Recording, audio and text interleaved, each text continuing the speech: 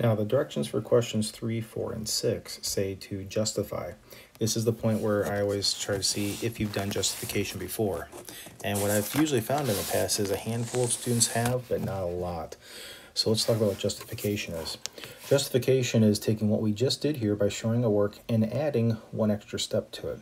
And that one extra step is you verbally tell me, in words I should say, what you are doing from one step to the next.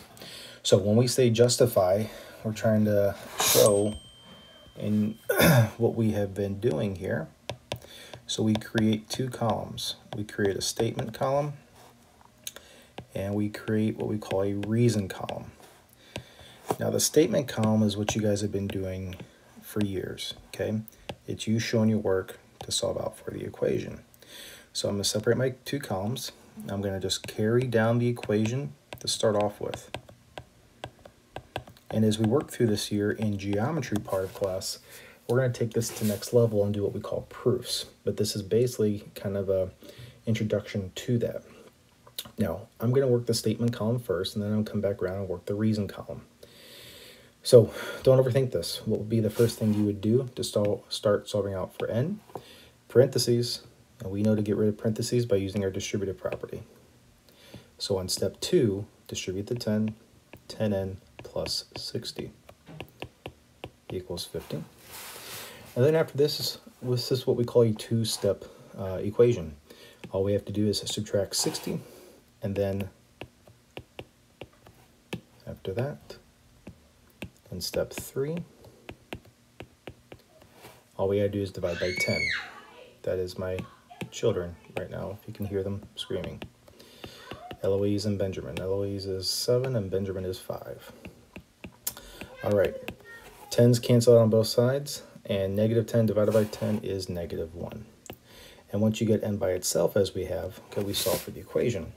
But now we need to come around and justify. And the reason column, let's work through that. You have 4 steps on the left, we should have 4 steps on the right. Okay, first off, the very first reason that's not going to change for a long time is what I call given. I got to literally give you an equation to solve. In mathematics, we call that a given. That's like the helpful information. Then after that, tell me what steps we did from step 1 to step 2. To go from 1 to 2, we use a distributive property. So that's literally what we're going to say, distributive property.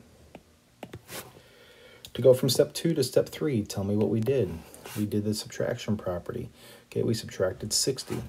And so what we call that is the subtraction property of equality. And lastly, how do we go from step 3 to 4? We divided by 10. So it's the division property of equality. The reasons are never going to be like, hey, I divided by 10 or I added 60. No, they're going to be like your math vocabulary, your math properties you learned over the years. And then we're going to add to this throughout the course of this year. That's how we justify. Okay, give it some time. But whenever I say justify, this is what I'm looking for. Okay.